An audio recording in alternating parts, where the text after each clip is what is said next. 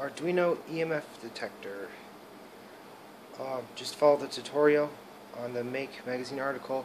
Just using a wire probe to a 3 mega ohm resistor, and it's reading off analog 5, using the rest of the pins to display this LED bar graph. So we'll just do a quick demo with the light here. See, it's pretty sensitive. You don't have to get too close, and it reads a lot of EMF. Bring it away, goes down. Go up here to the AC lines.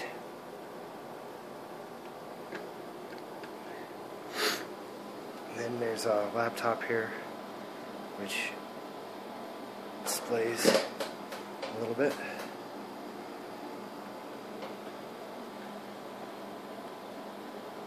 It's very, very simple and a lot of fun. Just powering it with 4 AA's right now.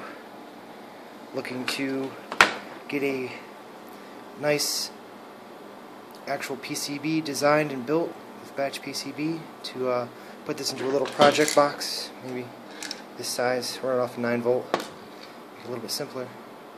But it's a lot of fun just to play with on your board, or I guess ghost hunting. That'll work too. Thanks for watching.